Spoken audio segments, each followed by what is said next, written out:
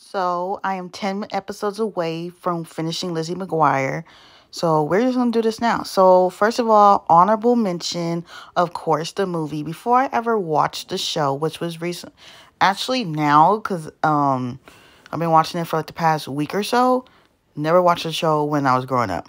But the show is so good, actually. Sure, there's some cringy moments and some corny moments, but other than that, it is really good.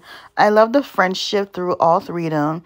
There was a guest star role of Steven Tyler. Her sister, Haley Duff, was on there.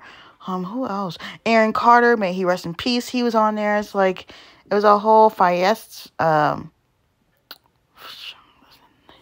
I get confused on my words sometimes. Forget it. But as for the movie, that's where I first saw Lizzie McGuire. So the movie starts, spoiler alert, middle school graduation.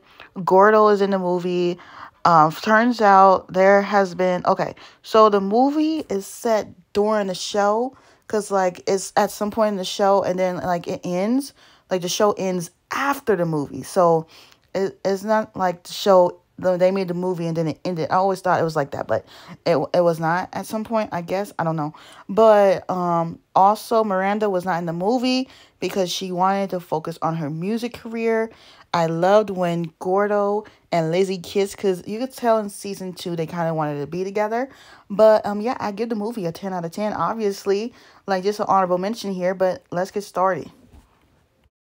Now, neither season was bad, but I put season 2 in second place simply because, I don't know, I like season 1 better, okay? Like, I loved that Steven Tyler was on there. I loved seeing her sister. Nothing wrong with the show, and period. It's just that that's where I put it. I have to give this season an 8 out of 10. Good show. If you have not seen it, go get on your Disney Plus if you have one and go watch it. Also, y'all see the Little Mermaid coming on Disney Plus in like 3 more days. Like, I'm so excited. And in first place is, of course, season 1. Someone had suggested to watch this show, and I thought that I was going to hate this because, you know, I love the movie, but I wasn't sure about the show. I thought I was going to hate it.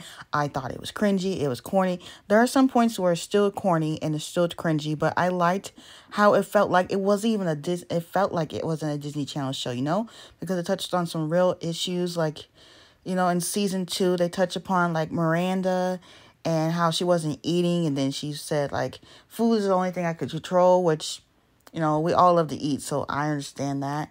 And sometimes the food is an enemy, but that is besides the point. That is besides the point. We got to meet Gordo and Miranda and Lizzie and her annoying brother Matt and his friend Lanny. I guess he could talk, but he didn't want to talk. I kept wondering every time he would pop up in an episode, why is he not talking? You know, her parents, you know, this and third. Lizzie didn't really want to be close to her mom, but she comes to her with things. 10 out of 10. Overall, a good show. Maybe I'll watch it again someday, but not anytime soon. You know, but I will see you on the next video. Bye-bye.